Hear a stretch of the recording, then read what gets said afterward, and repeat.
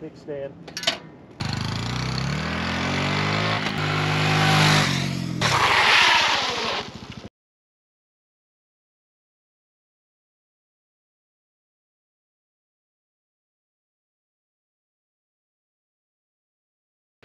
This front rack says CT125. I'm gonna go right there.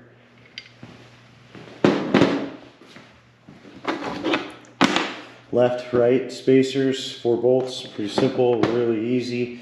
I would use Permatex again on that. And then there's this MotoLordz Windscreen, which I already put this on. There's this to go there, these, this, and it connects to the steering column. So that looks pretty complicated. I don't know how to do it, so gonna experiment as I go, no instructions.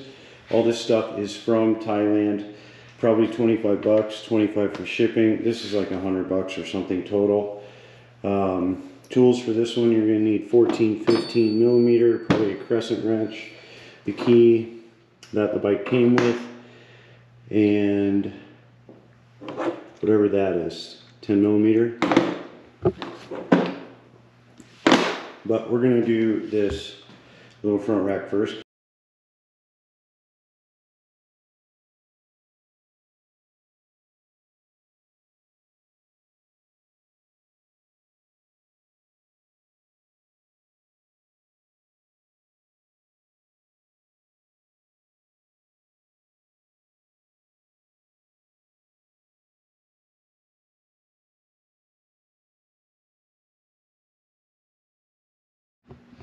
Man, does that look cool, that little rack. So, CT125, pretty sweet. It's got lock nuts on it, nylon lock nuts, pretty nice. Pretty solid, looks great. Little spacers, right there, right there. Now, let's see if this windscreen will fit with that on there. This windscreen looks pretty complicated to install. That front rack was super easy. Literally just took this Allen wrench. That's it. Oh, and a 10 millimeter. 10 millimeter and Allen wrench. That's it. But really sharp looking. Let's see if we can get this windscreen on and get it to fit on with the rack.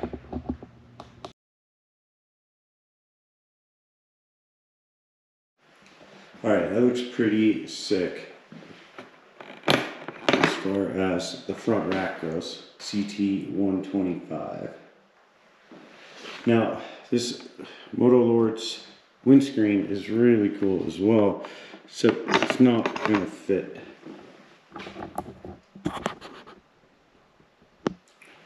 It's just not going to fit. It's too short.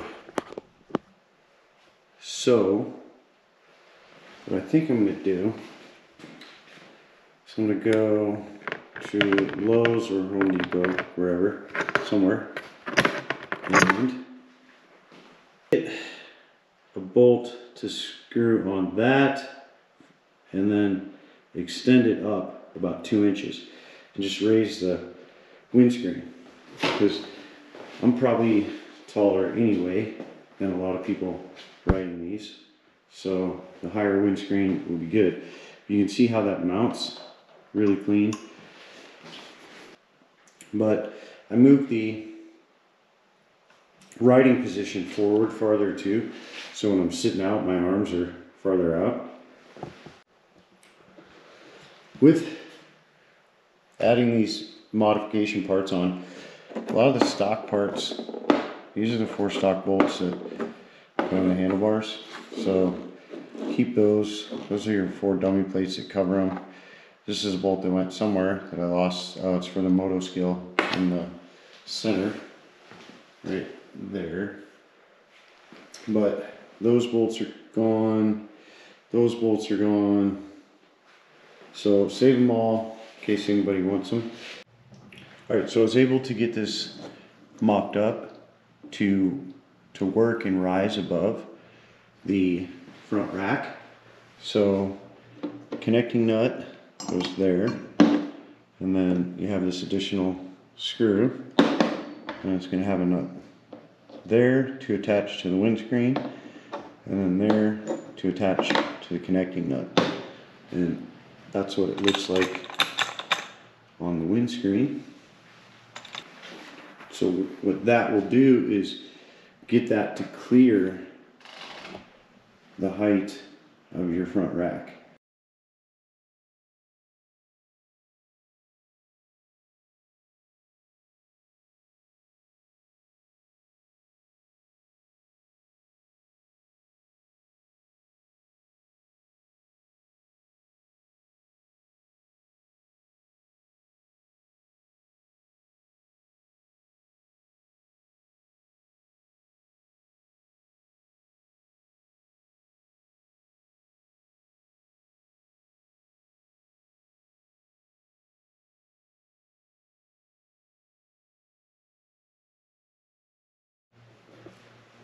You got the front rack, which says CT125, super cool, and the MotoLordz Windscreen. Had to modify the risers for the windscreen to get them to fit. So that came stock and that came stock. I had to get the connecting nut, rise it, get that nut and that bolt. So you can see I didn't go quite as far down evenly, but it's level. So from the inside you notice that gap and that gap aren't the same. But if you look at the front, that height and that height are the same. I used the blue Loctite on all the bolts. These four, you do not want those coming loose while you're riding. And all of these. It's your tools. This Allen key is different than the stock. So for there and there and there and there. You got your 10mm, which goes on the back. Those nuts, which are nylon lock washers on those, which is pretty nice. Crescent wrench, 14, 15, and T40, and Invisiglass. That looks pretty sweet though. I'm liking it.